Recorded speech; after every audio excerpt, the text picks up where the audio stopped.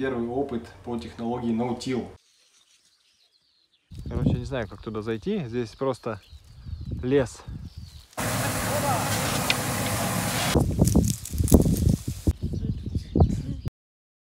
Так вот, снимаю еще ради одного видео. Меня не видно? Вон спрятался. Так делать не надо. На 5-й год мы посеяли рапс.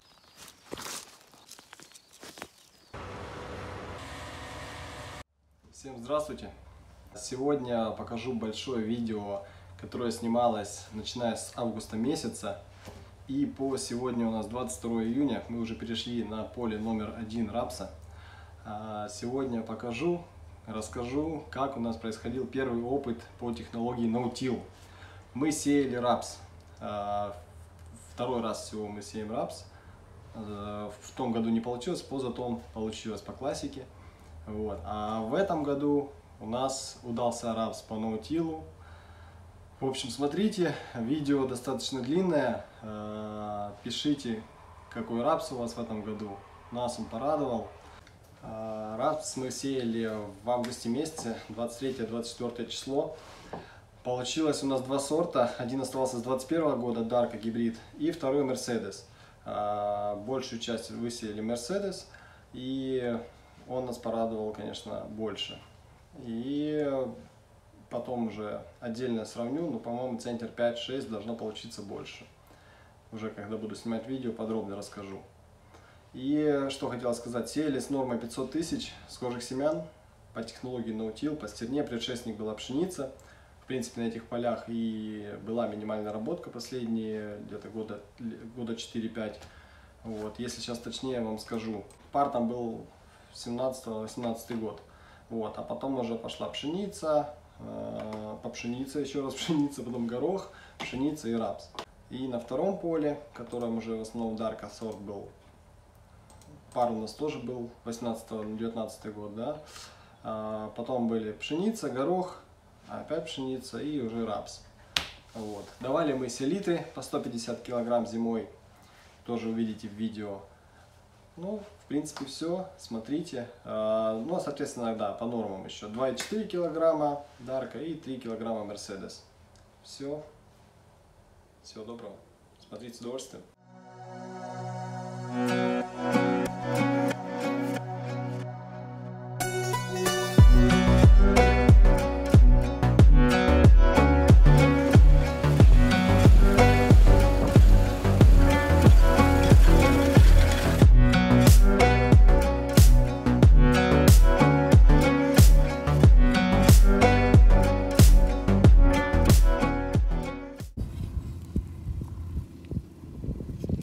Где-то вот так, полпальца. Нормально.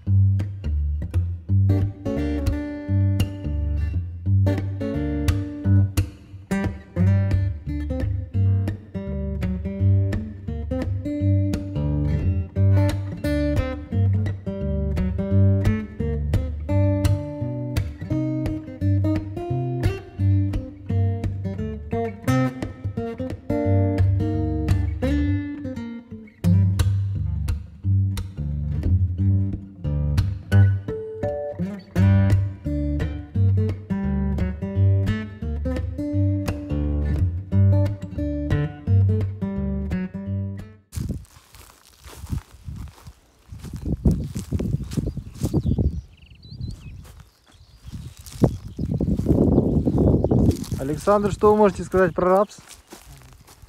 Ничего, ну честно. Так, это бинарный посев пшеницы с рапсом. Благодаря пшенице у нас меньше рапс. Посмотрим.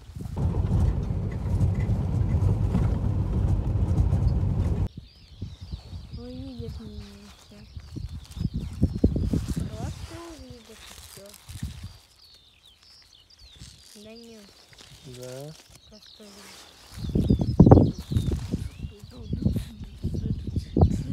Главный агроном.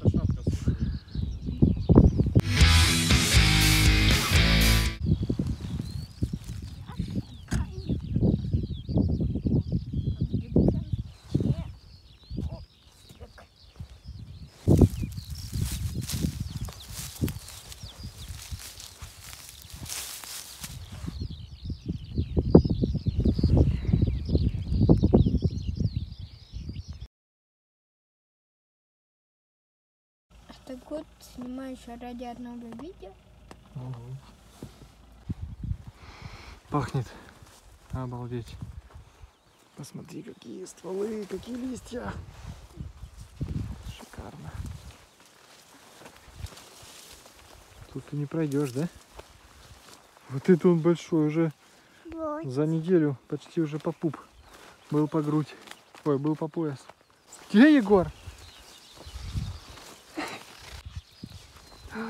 Ты пробираешься, сынок? Папа! Я здесь! Ты застрял? Да. Застрял, скажи, в рапсе. Все. Давай ручку, пойдем.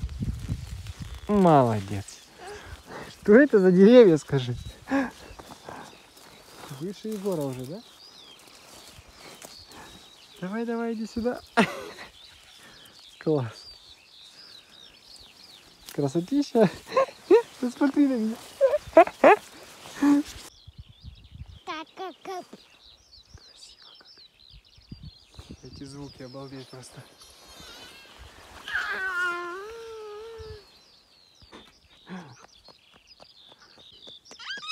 Кто так разогнался? В траву не иди, там мокро. Давай, иди сюда. Ко мне иди. Вперед смотри.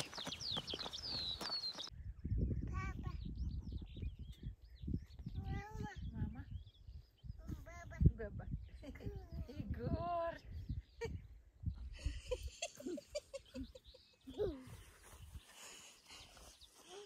Что там? Колючка? Жук! Жук? Иди сюда.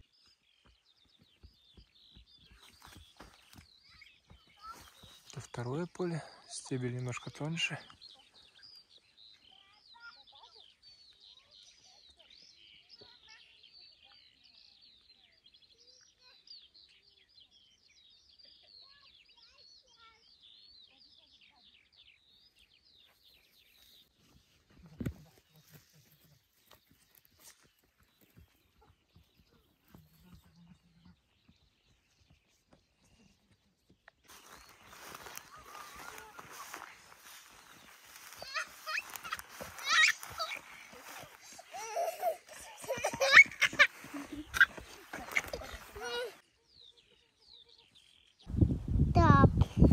Обалденный рапс. Первый опыт по прямому севу. Желтый, да. Вот уже формирует стручки. Желтый рапс, ты правильно говоришь. Стручки. Где-то уже отцвел. Вон посыпались уже цветочки. Вот они, такие стручки будут. Обещают дождик, если пройдет еще. Влагу добавит. Запас как бы хороший. Надо поддержать. Был по пупок. Сейчас уже по грудь, где-то и по плечи. Вот такой ствол, здоровый. Здоровый ствол. И стручки идут от самого низа. Вот здесь хорошо видно.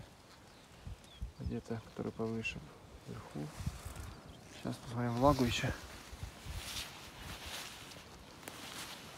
Ну, уже дождик нужен, но влага есть. 3 сантиметра копаешь, 4. Там начинается. О. Есть влага, да, его? Поле номер 2. Тоже высокий рапс. Да какой высоты стал? Ну, чуть меньше, чем по грудь мне. А здесь тоже уже стручки формирует. Общий фон поля хороший. Поля, да. Но толщина стволов поменьше. Здесь урожай будет поменьше. Чья это рука? Ты так едешь, Егорчик? С кем ты едешь? С папой? С папой Егорчик едет, да?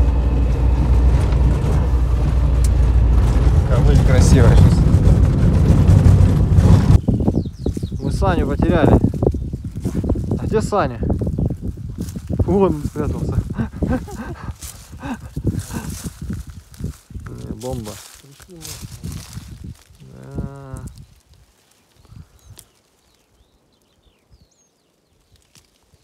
Листочки отличные.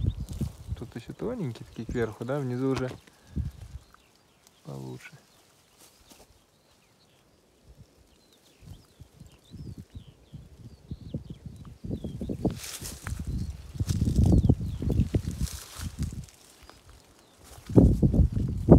Наутил тема. Раз.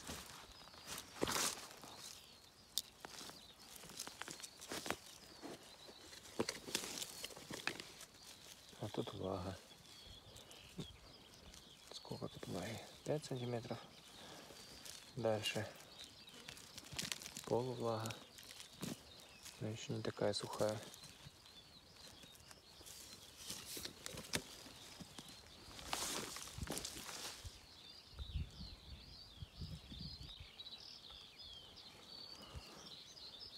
Вот поле номер 2 рапса, которое зимой, после зимы казалось слабое. Что из него получится, думали мы? Что тогда получилось, да? Уже стручки скоро созреют. Где-то неделя-две пойдет уборочка полным ходом. Где-то верхних нет, низ сформирован, где-то до верха сформировано. А это край. Попробуем пролезть поглубже. Поглубже. Тоже местами есть, где цвет не сформировал стручок. Есть вот такие высокие, где много-много стручков. О, этот уже мне понос. Короче, 1,5 метра. Вот так, рапс по грудь. Чуть ниже. Неплохой. Сейчас еще поле номер 1 поедем посмотрим. А теперь идем на поле 1. Пойдем в лес, прогуляемся. Так тоже скажу. Выше груди высота. Здесь из-за травы не так видно. выше груди, это значит метр 60, 55. Лучше рапс. Такой ствол. Обалдеть. Кто мог подумать, что из маленького семя рапса вырастет вот такой рапс. Пройдем по низу. Хотя бы рукой залезем. А там тоже дальше хороший рапс. Вот пошли вверх смотреть, как он накидал стручки. В принципе, здесь получше, чем на том. Есть пару мест, где вот что-то тут не сформировал. А так уже с самого верха. Вверх тоже не вытянулся несколько, но неплохо, неплохо. Вот такой рапс у нас в этом году получился по наутилу. Напишите комментарии, у кого тоже в этом году получился рапс или у кого не получился. Короче, не знаю, как туда зайти. Здесь просто лес. Пошла трава. Вон там. А грех, что ли, был? Или что она там?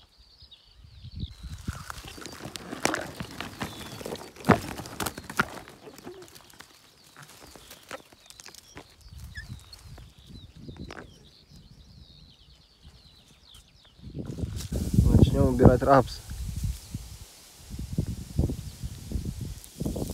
Шелестит все. Вот.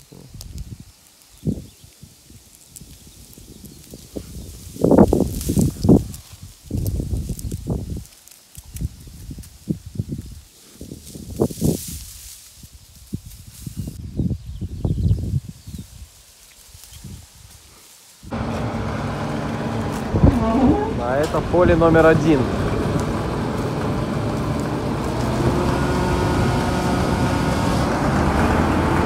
Этот рапс дает больше, где-то на 5 центнер точно. Уже по итогам будет видно, насколько больше. Здесь и ствол потолще идет, и стручков побольше накидал, и созревание более равномерное.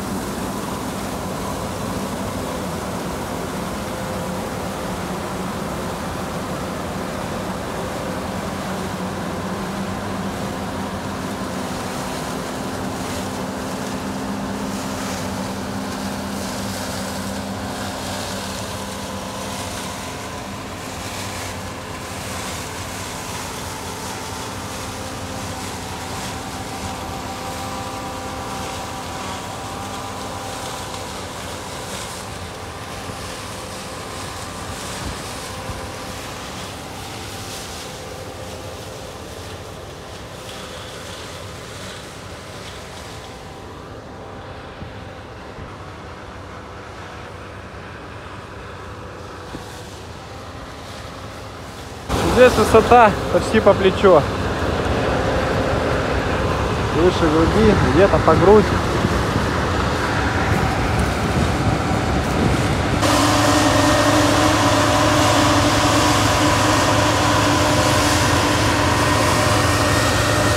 Вот как работает вектор, измельчает.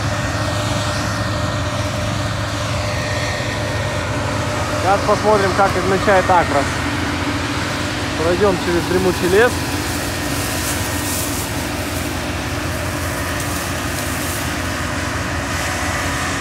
Вот как измельчает акрос. Разбрасывает по всей ширине жатки. Более равномерное распределение.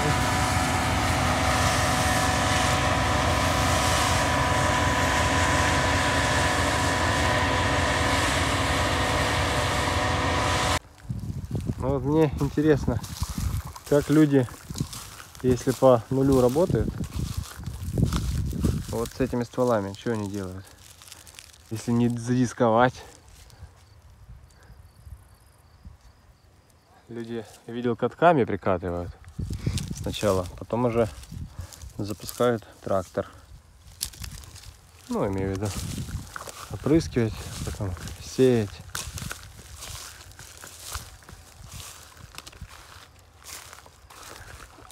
Тут еще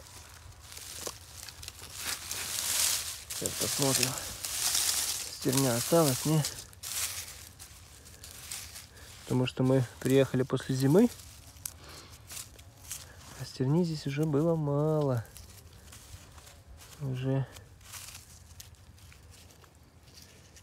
перерабатывалась. Ну, стерня, конечно, еще есть. Слой был хороший. Здесь тоже пашется пшеницы. Ничего стояло в том году. Ну, влаги, понятно, уже нет. Посмотрим после дождя, как здесь будет.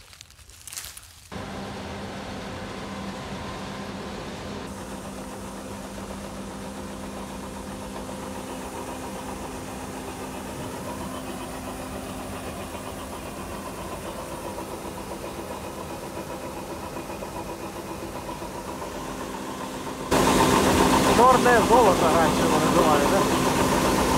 Года 2 назад так и было. Сейчас, ну, серебро.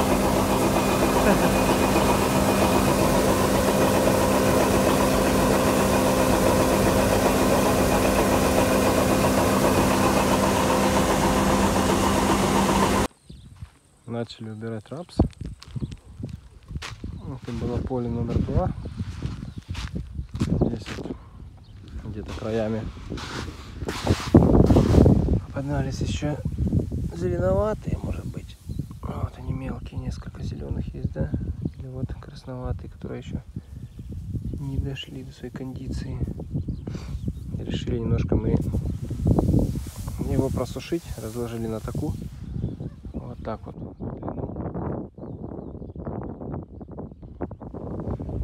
Решили разложить и немножко его подсушить. Влага где-то от 9 до 11. Где травка, может, попадалась уже. Влага чуть больше была. Ну и с утра. А так уже после обеда, в принципе, пошло нормально. Ну, день-два полежит и будем завозить в склад.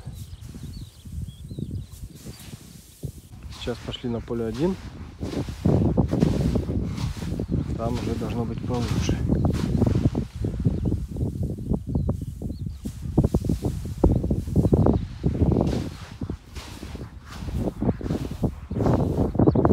Образом еще машину вываливать, потом вот так лопату нужно перекидывать, потом зерномет будет кидать, продует, ну, будет нормально.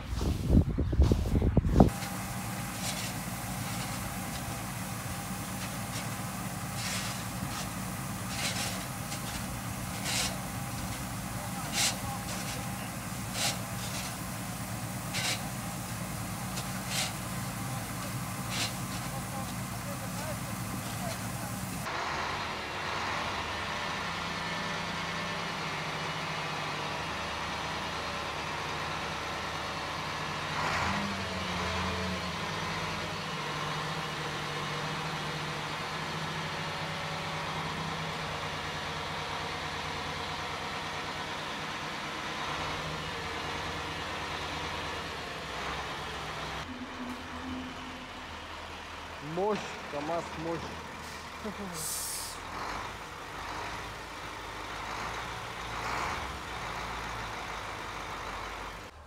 Ну все, спасибо.